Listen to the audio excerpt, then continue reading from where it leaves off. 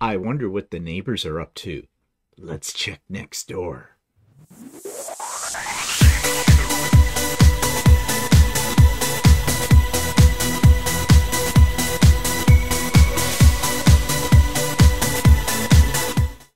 Good morning, everybody. It's Stephen here for Bland Designs and the Idiot Quilter, and welcome to my weekly vlog for August the 14th, 2023, and it's vlog number 325. Hope you had a good weekend. The weekend was not bad. Saturday it rained here. We had company. Talk more about that later. And wanted to use the deck. You know, been nice to have dinner out on the deck on a nice warm summer evening, but that didn't happen because it was nice and wet. But Sunday was really nice, though, and I don't know what this week's going to bring, but we shall see. So I hope you had a good weekend wherever you were. So let's tear right into what I've been working on. This you have seen in bits and pieces. It's called the Cat Scratch Quilt by Art East Quilt Company. It is all now completely finished. You can see that I quilted it, and I quilted it with little kitty paws and swirls. I really thought that was appropriate for this, and I love the way it turned out. I love the whole quilt. It turned out great. There were some issues I had, and I talked about those last week on Idiot Quilter, about the pattern and things. Not so much the pattern, but the fact that it was short fabric, but I made do and made it work. Here is a close-up of the quilting for you. There it is there. Lucy, my long arm, cooperated very nicely when I did this. No issues whatsoever. And there's the backing fabric as well. That picture's a little blurry. Sorry about that. But you can see the backing is very busy, and as a result, you really can't see the quilting, at least in a picture, especially a blurry picture, that well. But it's there, I can tell you that. So what am I working on now? Well, I got a lot of projects on the go. This one, I'm hoping to get some more of the pieces of this done today. It's getting there. I worked on it all day yesterday. This is a table runner, snowman. So it's a Christmassy, wintry kind of table runner once it gets sewn together. Those big gaps between pieces, between the red pieces, those are parts I still need to finish up on the embroidery machine. And yeah, so it's coming to it's coming to its end kind of a thing, meaning finished. And I love doing in the hoop applique, as you know. So yeah, other projects, well, I have some gnome tote bags to make, and I'm going to have to make some more fabric for those bags, quilted fabric. Got to get some things onto Lucy maybe later this week and make a batch of that again. These tote bags are the ones that I'm going to be taking with me, filled with lots of goodies for the participants at the retreat in December that I'm going to. Yeah, what else have I got? Oh, I've got the fabric now for a Christmas quilt that I've been wanting to make. So I'd like to get started on that. And I've started designing another Quilt of Valor quilt right now. And if you saw the video, So Chatty, on Friday, you heard all about the Quilts of Valor because I interviewed a representative of the Quilts of Valor when I delivered to her the Quilt of Valor quilt that I just finished. A little bit more about that tomorrow, but check out the video. That lady that I visited and her husband, who's also a veteran, very nice people, very interesting interview. Learned a lot, and it really has inspired me to support the Quilts of Valor program. Okay, so that takes me to YouTube channel of the week. Do you like meat? Some of you don't. I know there's vegans out there and vegetarians. Okay, well, I'm not one of those. I like my meat. And it's always good to know, you know, different things about meat, because in this day and age, you don't know really what you're getting. And I discovered this YouTube channel, which I find very interesting, called Butcher Wizard. And he talks about various aspects of the meat. I was going to say meat market, but that doesn't sound too good, does it? The meat industry. So check this out. This week's YouTube channel of the week is one I stumbled upon when I was looking at some food videos on YouTube. Yes, I like to look at cooking and food videos on YouTube. And this one caught my attention because the individual that puts this up, and it's called Butcher Wizard, was talking about comparing frozen hamburger patties from Walmart. And, you know, I'm not a big fan of the frozen pre-made hamburgers because, well, they taste like sawdust. So that caught my interest, and it was a very interesting video. So I want to watch more of his videos in the future. As I said, it's called Butcher Wizard. And let's just take a look here at what he's got going so far. He has a lot of subscribers, and he has 43 videos on here. Let's take a look at his playlists to get a sense of what it is that he puts up on his YouTube channel. Guide to chuck steaks, how to cut, store, and sous vide cook a ribeye. Okay, well, Walter likes to do a lot of our food using the sous vide, so that's very probably informative. Home butcher playlist and beef tenderloin series. His playlists don't seem to be very extensive, but he has a lot more videos. So if we go to the video one, he just doesn't have them all in playlists. This is the best budget steak you've never heard of. That's the one I saw. I ranked all the frozen hamburgers at Walmart. Cheap versus expensive date night dinner. Save money on meat every time you go to Sam's Club. Butcher reviews. I cut all these steaks from a 20-pound beef chuck roast, etc. So there's a lot here about meat, about butchering, about preparation of meat. So, you know, I don't know if he comes from a professional butcher background or not. I didn't really look into it that far, but nevertheless, it's definitely, and if you'll pardon the pun, food for thought. So check out the Butcher Wizard. So you will find the link for Butcher Wizard in the show notes below. You'll also find a link for what's coming up on Wednesday, which is our usual, Sewing with Stephanie and Stephen. If you've never been part of our little group, don't be shy. If you're free anytime on Wednesday between 9 to about 4 o'clock, pop in, say hi, spend a little time with us all doing whatever you want to do in sewing. And yeah, it's a great group. We're not a huge group, but that's okay. It's not quantity, it's quality.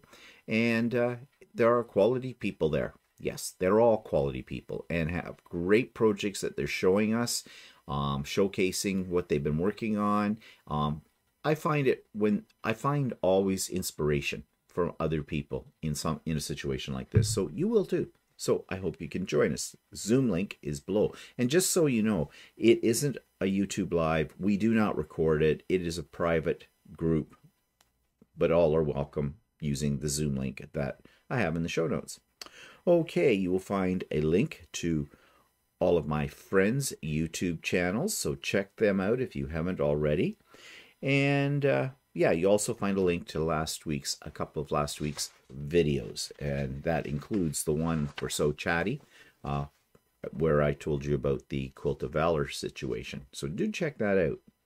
Okay, so that takes me to looking out my front window today. Already mentioned the weather on the weekend. Today looks like it's going to be really nice. Currently it is 15 degrees C, which is a little chilly,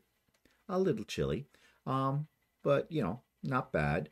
I hate it when in the summer, in August or July, you get chilly days, because that means, you know, it feels more like fall, and I don't want to feel like fall yet. It's too soon.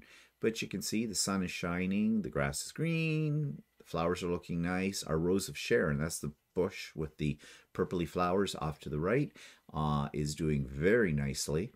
Actually, could use a bit of a trim, I think. But that's not my department. That's Walter's department. I don't garden because I kill things. The only thing I can grow are philodendrons. But yeah, it's looking like a nice day. And I think there isn't any rain until later in the week in the forecast. So it'd be a good time to go somewhere. Have to see about that. Okay, so that takes me to what's pissing me off this week. Okay, nosy neighbors. Not the ones I live next door to.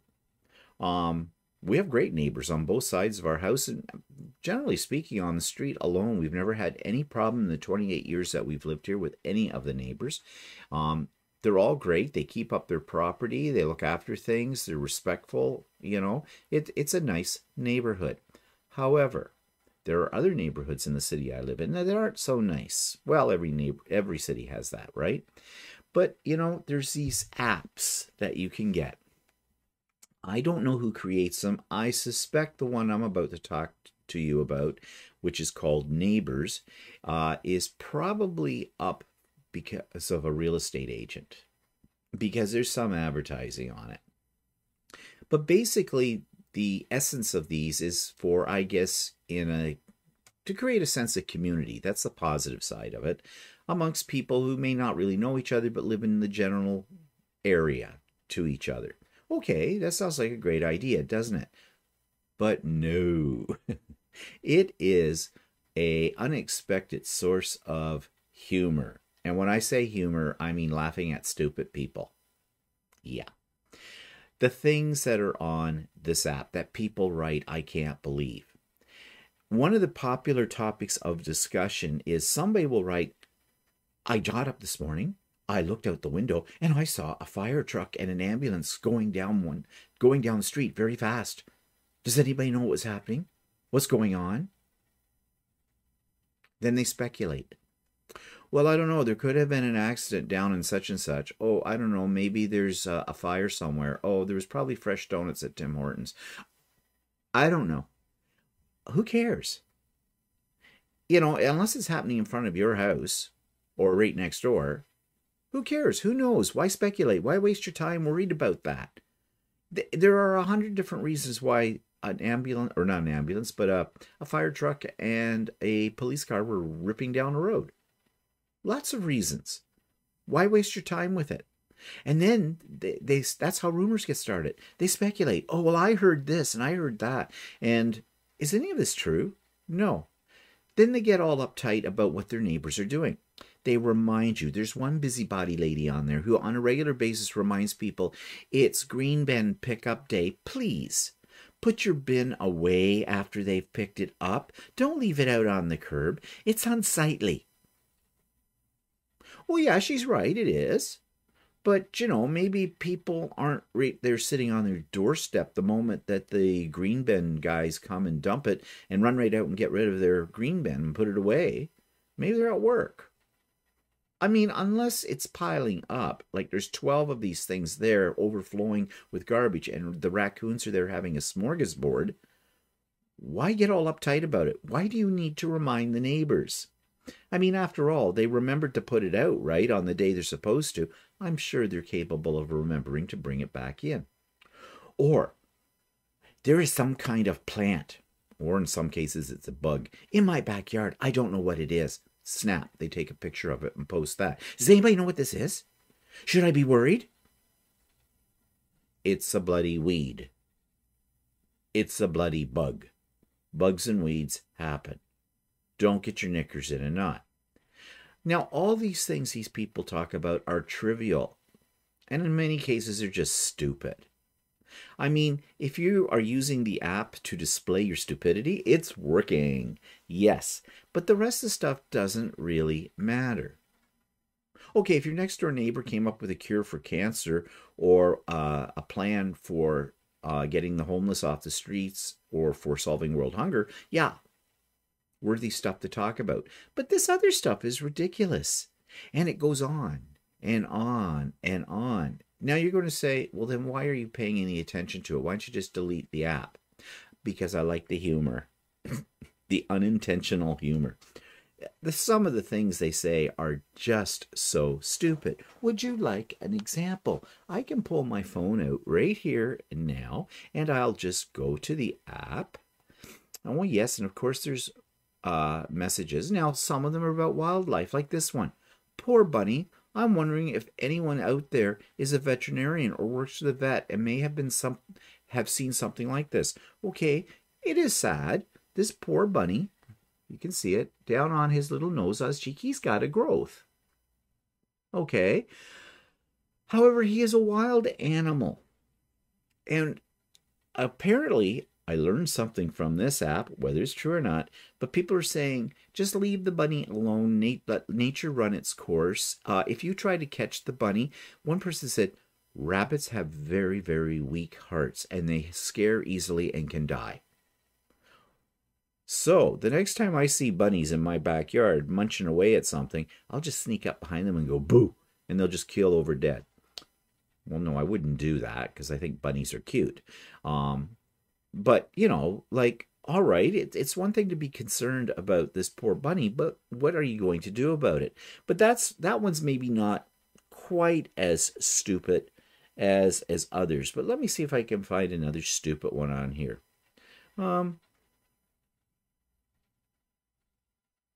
Sometimes there's things on here you learn. Like I'm just looking at a post right now where someone says, Value Village is actually owned by a large American company called Neighbours, which is one of many corporations owned by conglomerate TBG Capital. It is on the stock exchange and has no connection to any nonprofits. While some places say they share their nonprofit partners, if you check About Us under Neighbours, they admit that there's no such partners. Okay, that's interesting.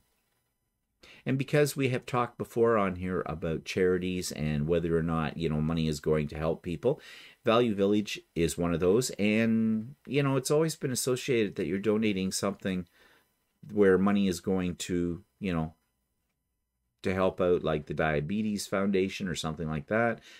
I don't know. I'd have to explore this further. That's interesting. So there is some stuff here that is kind of interesting. It's not all completely stupid. There's one here that's trending. Is anybody having problems with their gardens? Some of the neighbors are complaining about rats in the neighborhood. We are infested with rats outside. Anyone else having problems? Okay, what do you mean by an infestation? You saw one rat? Haven't heard this on the local news or anything that your city is being overrun by rats. Run, run, run, run. Haven't seen any myself, and we live right on a forest. So we do have turkeys, coyotes, skunks, squirrels, chipmunks, raccoons, bunnies. You know, haven't seen a rat yet. Don't want to. But, you know, it's the way some people write this as though it's the end of the world, and everybody chimes in. No signs of any around my home. There must be a food source keeping them around. Eliminate the food source and they will leave. Maybe you left your green garbage can, your green bin out, and they've been eating in that, and you're the cause of it. You should have heeded what's-her-name's advice and get that right in the house really quick. So, you know, it's the little things. Let me see if I can find another really hilarious one. You know, when you want, when you can't.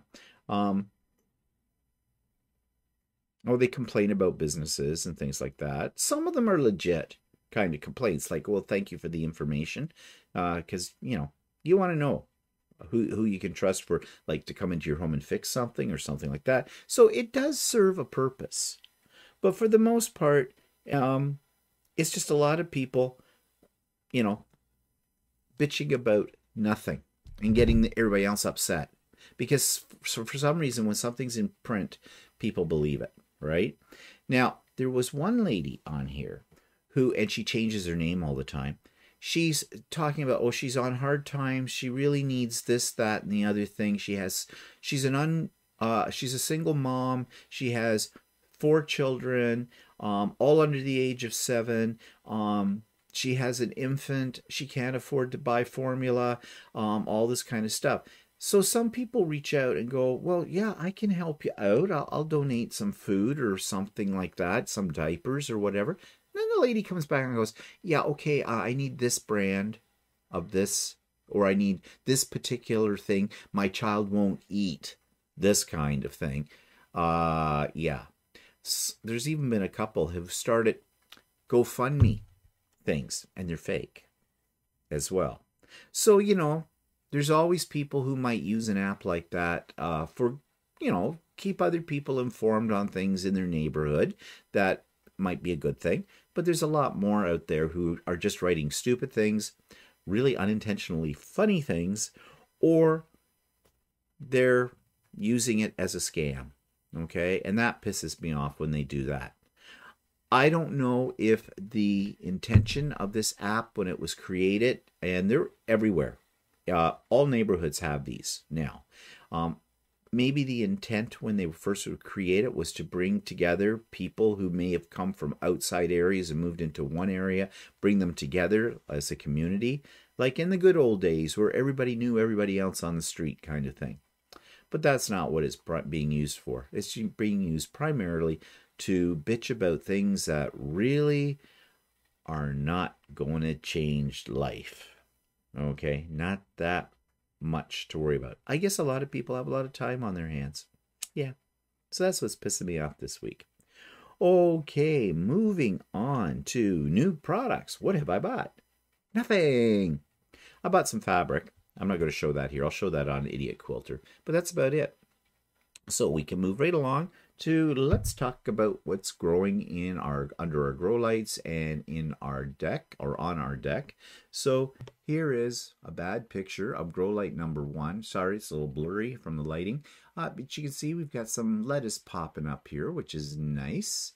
Now, Walter's got some stuff in here. I think it's lettuce. I'm not sure. Hasn't planted anything in these things yet. Got to get on with that. He's cleaned up this area, grow light number 3, and we've got some new peppers coming up there as well. Actually, the peppers he took from this area and transplanted outdoors are doing really well, including the tomato plants. And the tomato plants were looking a little sickly, and he read that they may have a lack of calcium. So he bought some calcium, put it in the ground, and they are just booming. Now, so this is our outdoor lettuce and onion and one tomato or pepper plant over here. So you see lettuce is in, he's got lettuce in all these pots right in here. These are our onions doing very nicely. And there's our rest of our garden out here. And things are doing nicely. There's some little green peppers coming on here. They won't be, I don't know how big they're going to get. Before the end of the season because they are a little late. Got more tomatoes coming. The squirrels are all licking their lips, just waiting for the moment when we have the race. Who's going to get to the ripe ones first, the squirrel or us? I have a feeling the squirrel's going to win. And way down at the far end, there is a great big green, you can't see it in this picture, but there is a great big green pepper on this one right here. So need to pluck that soon. They're a little more wild looking this year out here. I don't know if it's because we started all these tomato plants, we started under the grow lights. And yeah, they're a little bit on the wild side. But nevertheless, it's greenery. I think it looks nice on the deck. It's nice to sit out there with all of this around you. So yeah, I always miss when the end of the summer comes and we get into the cooler weather in the fall and this all dies down. I miss it because, you know, it's nice to see. Okay, so that takes me to the 3D corner. I have not been printing anything for the last few days. I'm kind of caught up on the things I wanted to print, the things I've been printing since about January. I've had a little trouble with the printers getting them leveled, but I think I've got that solved now. So I'm thinking, what should I print next? And maybe something that's a little bit more challenging. Maybe something that you have to print multiple parts to and assemble. I have not done anything like that. Maybe I need to branch out to that. We'll see.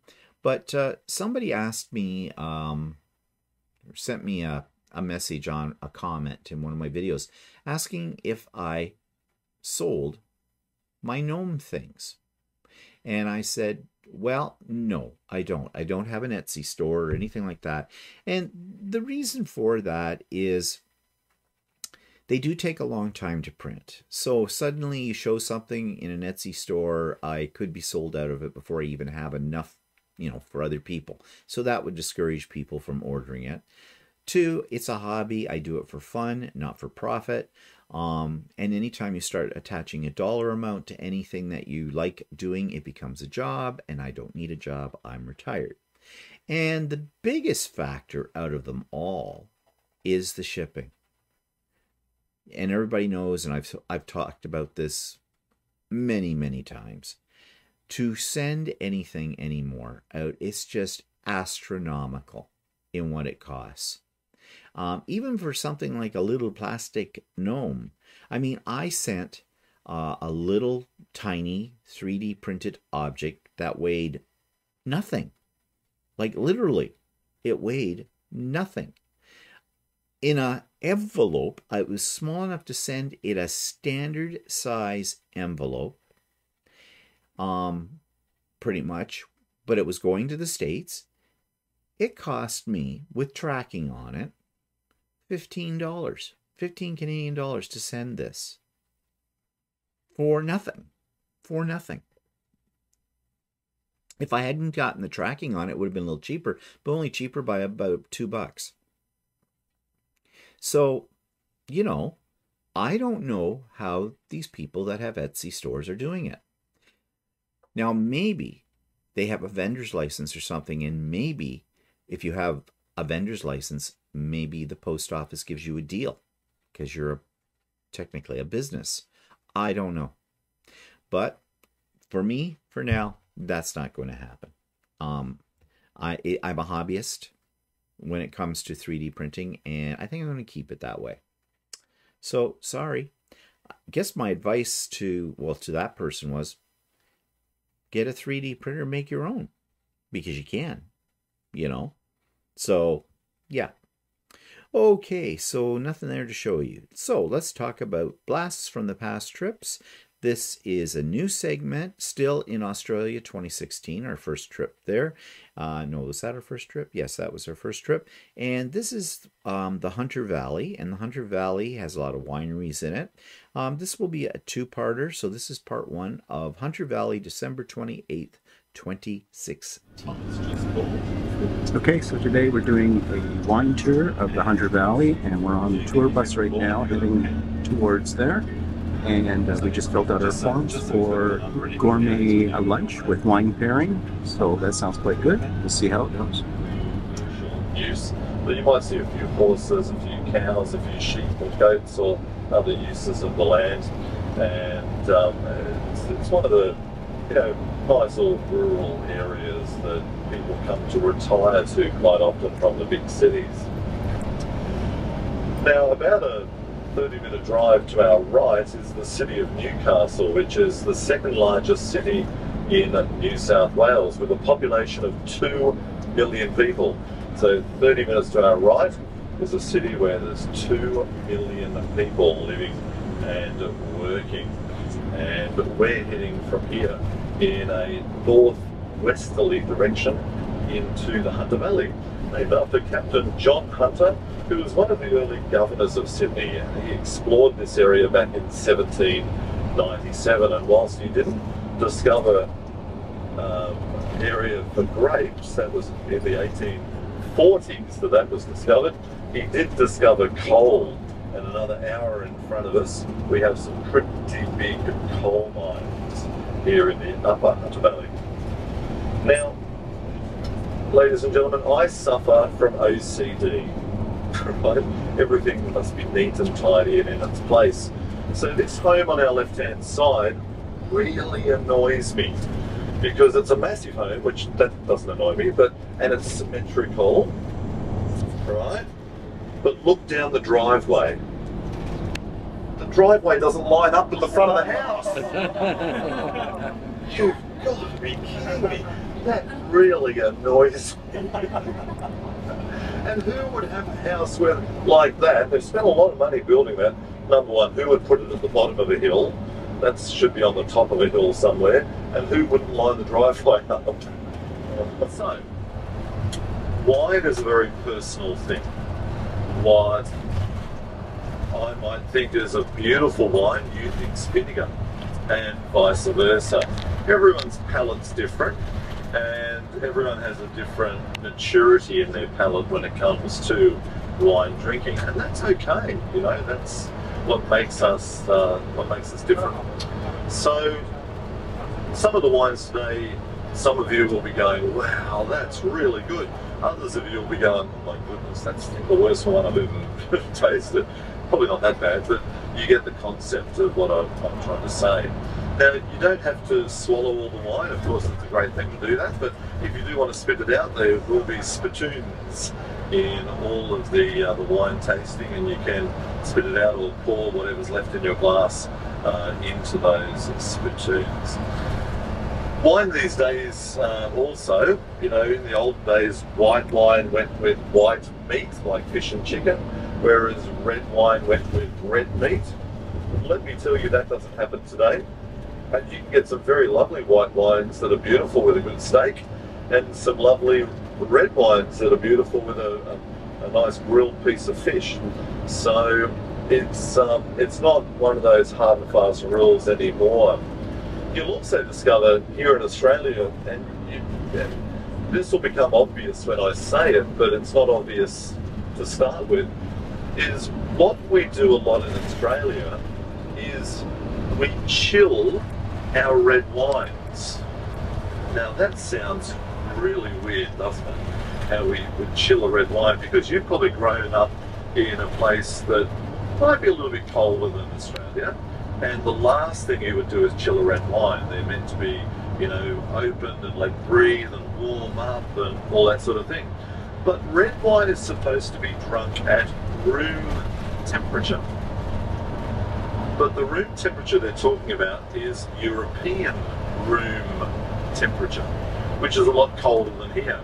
So on a hot summer's day, nice bottle of red, you might put it in the fridge for 2 hours, and it just reduces the temperature a little bit on the red, and then go through the same process, let it open, let it breathe for a little bit, pour it, and whatever you want. But just having, you know, the wine not be warm makes it actually really enjoyable to drink in Australia. And the wineries will be talking about chilling reds.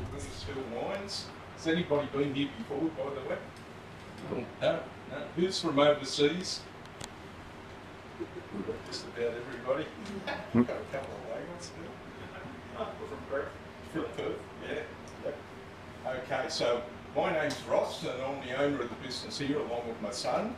So Ernest Hill Wines is just a small, family-owned and operated boutique vineyard and winemaking concern here in the Hunter.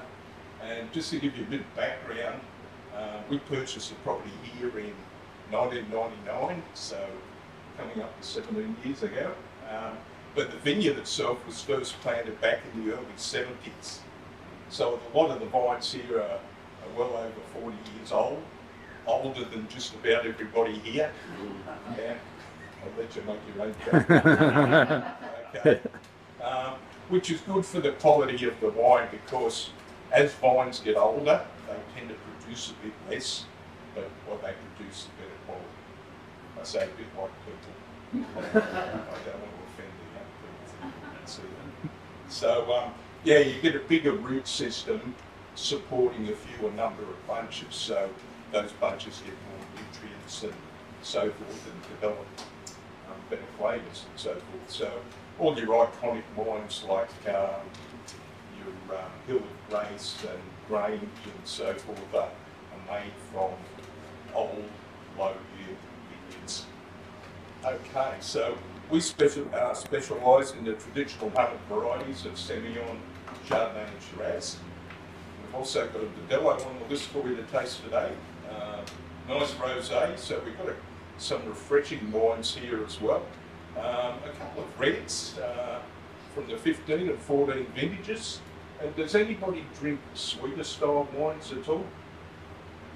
Come on, don't be embarrassed and say yes. Everybody does. Yeah, I've got a couple of light styles of sweet wine to show you as well. Okay, so if you've got any questions as I go through the tasting, please don't hesitate to ask, and I'll do my best to answer them for you. And it's like, wine related questions, please. Okay.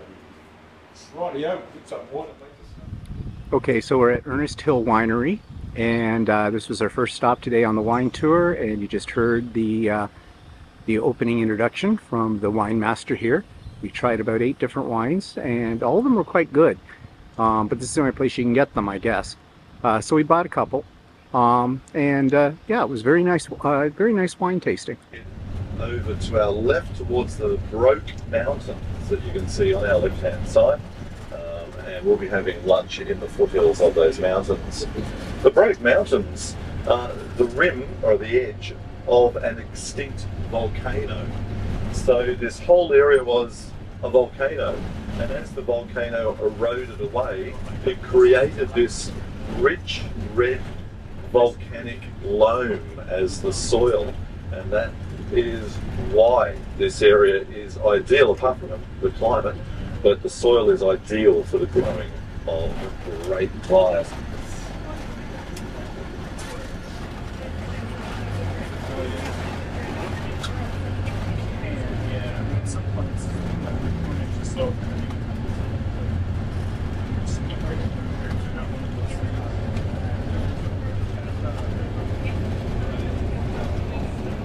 Coming up on our left-hand side is the Cessnock Airport, and there is a commuter service operating from Sydney up to Cessnock.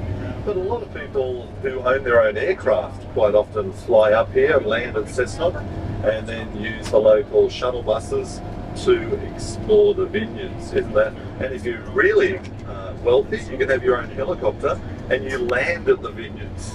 So you pick a winery, you land your helicopter at that winery, have a few drinks. Well, you can't as the pilot, but if you're really rich, you've got a pilot that works for you, so you can go drinking. Yeah, great with that.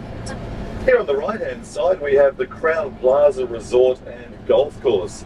Golf is a popular sport in Australia, and per capita, per head of population, we have more golf courses than any other country in the world. If you happen to play a game of golf during your time here, I do recommend that you wear 2 pairs of socks, just in case you get a hole in one. See, they're better after alcohol, aren't they? More alcohol. Oh, what's sad. Now we're going to take the next road on our left-hand side, the Broke Road, heading towards the Broke Mountains and the town of Broke. So next week I will have the second part of that video. Okay, events in the past week. Well, I've already mentioned about delivering the Quilt of Valor. That was a great experience. Opened my eyes to, you know, how great this particular charity is, and I want to do more Quilts of Valor. That has now become my charity of choice, I think. So anyways, if you want to know more about that, tune in to So Chatty, as I already said. We had company this weekend. A couple of friends of ours that live in Toronto. They live right downtown Toronto. And we usually get together with them twice a year. We have known them for, yeah, pretty much about 40 years. Yeah. And so it's always nice to see them. We always catch up on what's going on in our lives. Never have a quiet moment, actually, when they're here, because we just talk up a storm, drink up a storm. They always show up with a liquor store full of wine. And they buy nice wines, really nice wines. We send a lot of them home with them. Because, yeah, we have wine here as well. I mean, we definitely appreciate the thought and everything like that. They brought a really nice bottle of red wine. Couldn't tell you the name of it right now, but it was good. It was really nice. We had that with dinner. So we had a really nice visit. They were here overnight, came Saturday, left Sunday.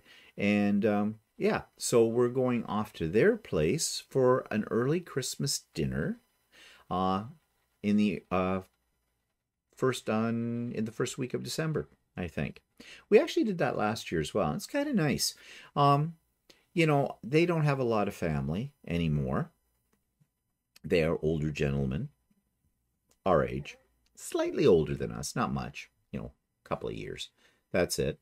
And, you know, their parents are gone. Our parents are gone. They do have, one of them has a sister. So there's some nephews and nieces, but they're all grown up. They're all adults. They're all, in the one case, they're all over the world. That kind of thing. So, you know, we're getting together for Christmas. And of course, early, because we'll be gone at Christmas time. We'll be off to Georgia. So, yeah. So that's going to be quite nice. So that comes up in December, and December's coming fast, people. I know it's only August, but if you are someone who likes to make your Christmas gifts and things like that, you should have started those at least a month ago. I did. And I'm going to be continuing on it. So, you know, it's one project after another. But it keeps life moving, and it keeps you off the streets. Get a hobby, keeps you off the streets, kind of a thing. So yeah, anything else coming up this week then? Let me think. No. Oh, there was an event yesterday. I'll talk maybe a little bit more about it tomorrow on Idiot Quilter, because it was a sew-along, but it was with Shannon of Slay Arts. That was fun. She was trying something new to her, and I think it worked out very nicely with it. And I think she's having another one in another couple of weeks or whatever. And if you're interested in that kind of thing, you'll want to go over and check out Slay Arts, and you will find a link for Slay Arts in my show notes below too. So did that yesterday as well, after my company left. And yeah, so nothing else coming up this week that I could think of. Yes, we're still fighting with the insurance company. Well, it's not really a fight. We just don't hear from them. So today marks 6 weeks ago that Walter had the car accident. 6 weeks ago. And we still haven't settled with the insurance company. It's ridiculous. Every time Walter calls and go, oh yeah, we're working on it. And of course, we haven't heard anything about our window situation. Yeah. Isn't it nice? Customer service, not. So anyways, I hope you're not suffering from any of those kind of things right now. Hope you have a great week, and we'll see you later. Thanks for joining me today. Bye-bye for now.